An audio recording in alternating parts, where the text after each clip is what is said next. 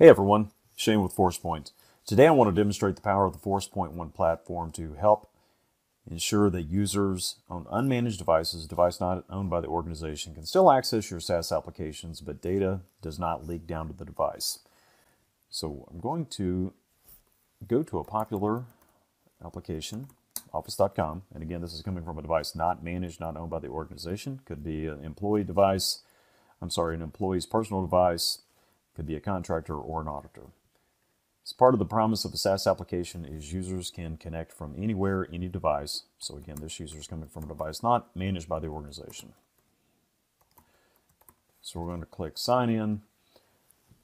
Office is going to recognize that we're using an enterprise account. It's going to kick us over to a single sign-on provider. At this point, for demonstration purposes, we're using Okta, but this will work with any SAML 2.0 IDP.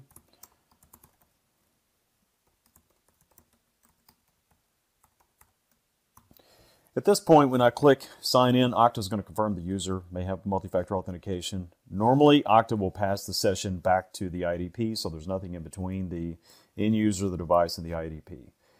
What Forcepoint ONE does without an agent is when we click sign in, we have Okta pass that information actually to Forcepoint ONE so we can broker that connection between the end user, the device, and the SaaS application. So we'll click sign in. And if you'll notice up top, you're going to see different URLs. It's not going to go just to office.com, but it's actually going to go to portal.us.bitclouds.net. That's going through the Forcepoint ONE Trial Data Center, and then it's going to land on login or www.office-com.us.bitclouds.net. It's actually going through our Trial Data Center, and we're doing a reverse proxy back to office.com. And again, we can do this for any application. So at this point, I can do anything within the Office suite that I would like.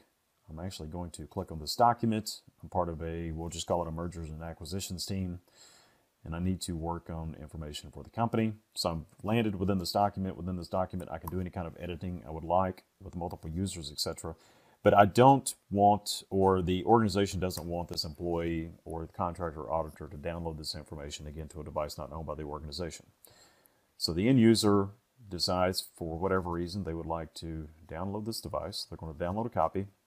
That document's actually going to pass through the Forcepoint ONE product. We've got a built-in DLP engine that's going to recognize their sensitive information within that document, and it's going to stop that download from actually occurring.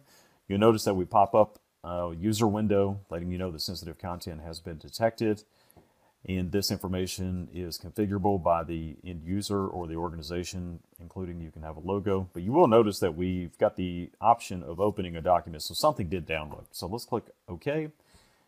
And what you're going to notice is that the document, we have replaced the content with information saying content blocked by the security policy. Contact your system administrator if you have questions. And again, this is configurable by the organization.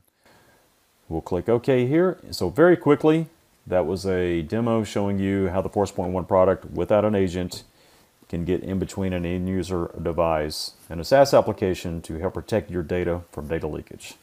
Thank you.